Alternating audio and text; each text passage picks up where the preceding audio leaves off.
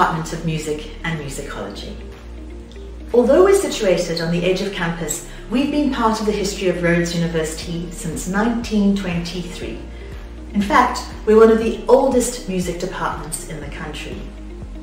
Alongside the International Library of African Music, we offer our students the opportunity to experience music from our own country, and we're proudly South African in our approach.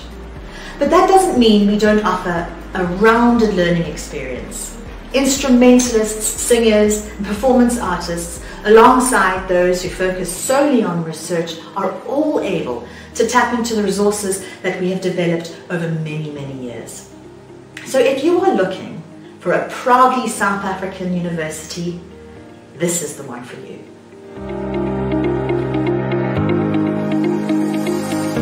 Hi, my name is Vosi, and I am the administrator at the Rhodes University Department of Music. I welcome you all, and I hope you have a successful year. Please come and see me if you have any queries regarding departmental matters. Hi, I'm Ilana Chirombo. I am the librarian in the music department. We're very lucky at the music department to have a departmental library where we have sheet music, books, scores, space to work, and some public computers and a printer.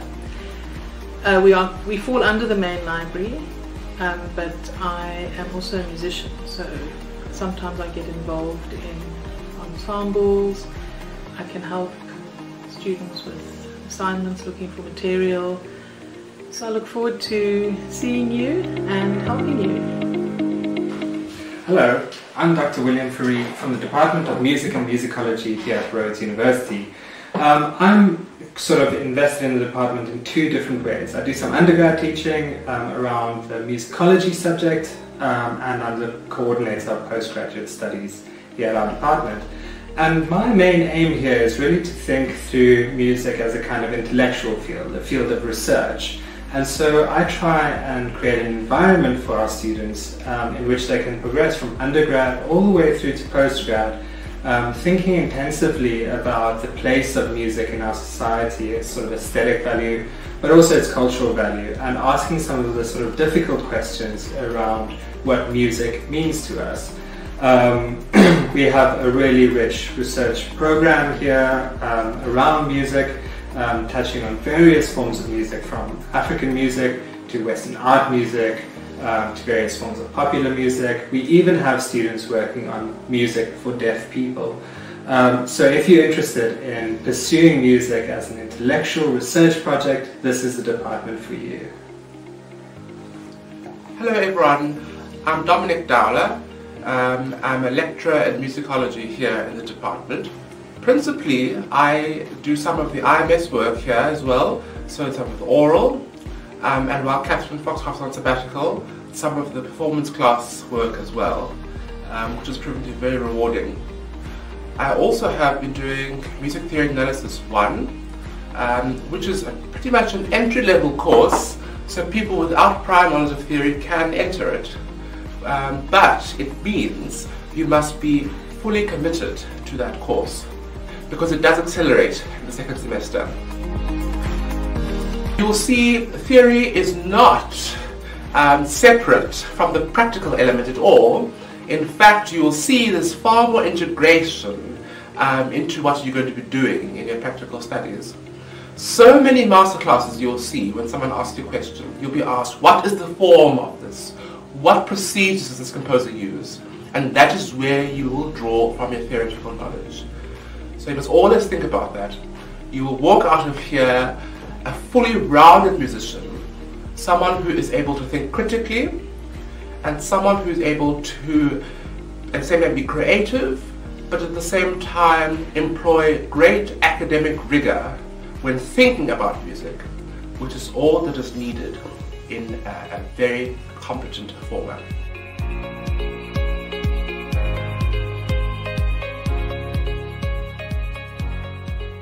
My name is Professor Catherine Foxcroft. I am the coordinator of a course called IMS, which is the Instrumental Music Studies.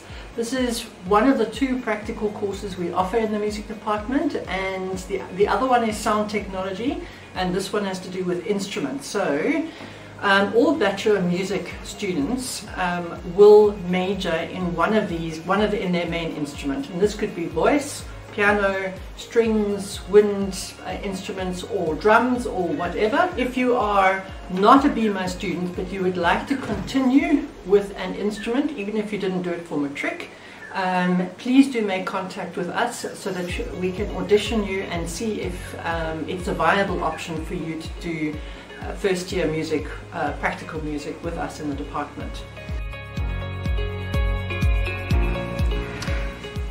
People ask me why I study sound technology. What can sound help them? What can it help them in their future careers? And I think sound is everywhere. If you stream something on your phone, if you watch TV, if you're standing in the shop and you hear music playing, if you're watching a movie, if you're watching a series. In fact, everywhere in the world is sound. Here at Rhodes, we offer sound technology as a 3-year course, a 3-year major. The 3rd year will be starting next year. It's just a new major, I'm very excited to say. We have a semesterized first year sound tech, which will be an introduction into sound, how sound is made, produced, how it is recorded, and also we'll touch on some audio-visual production techniques. I think that sound is a wonderful, wonderful thing. I think that sound engineering and the ability to put it permanently onto something is the most exciting process. And even if you're an instrumentalist and you don't want to be a sound engineer, just doing even an introductory course, the first year course of sound tech, will give you that insight to know how sound recording works, because I have found when I've recorded people and they've got no knowledge of sound and engineering and no knowledge of microphones, it's quite a different experience because I'm trying to explain, well, you stand like this or put it like that. Instrumentalists are always going to be recorded in the modern day, Spotify, YouTube, Apple Music, iTunes, whatever it is. Sound engineering is everywhere, and I think it's a very relevant course for your life and your career.